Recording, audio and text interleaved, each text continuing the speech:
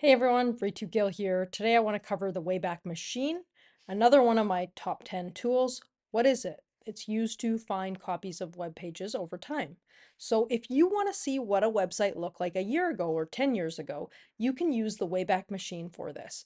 Or if you're working on a file and the web page doesn't exist anymore, you can go to this archive to see if it was captured there. So we're going to go to facebook.com/Zuck and we'll see if we get any hits. So you'll see it's been captured over many different years, several times. Let's go to 2009 and we'll click on July 22nd.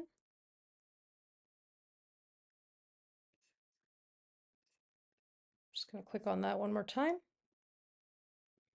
It's just thinking.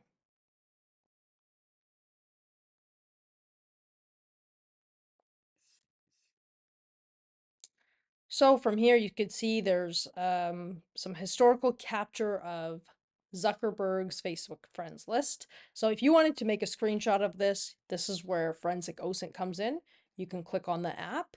You can say capture current screen, and it'll make the screen capture for you. And it will place it in the case management system. So I'll just look at that one right here.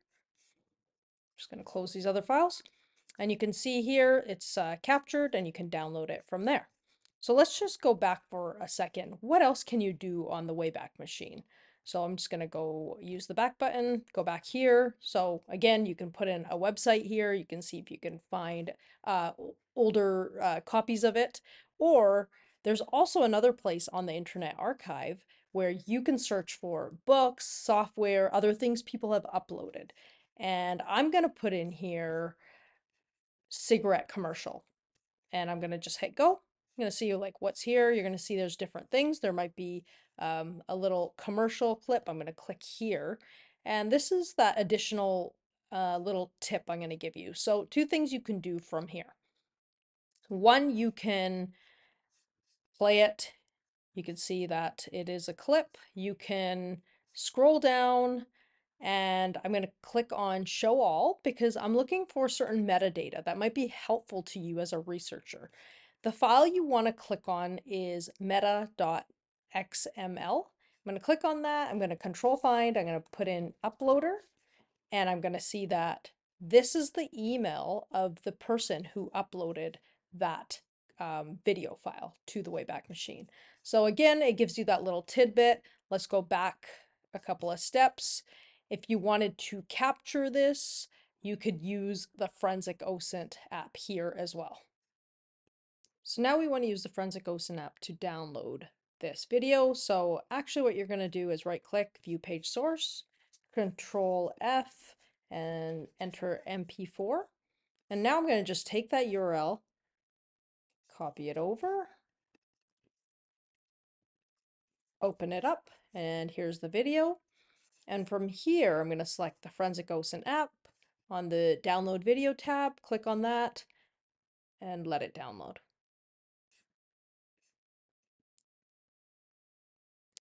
All right, looks like it downloaded. And here you can open up the folder. You can see here this zip file. We're going to click on that, and then you're going to see the MP4 is downloaded. You can also open up the PDF. This is something that comes with your video download. It's called the Video Evidence Continuity Report, and it has all those essential details you need in order to keep the integrity of what you saved when you did. And it even includes a little snapshot of what's included in that video. You'll see the date and timestamp are there. You'll see the hash values as well. So that's another little piece with what you get for video downloads.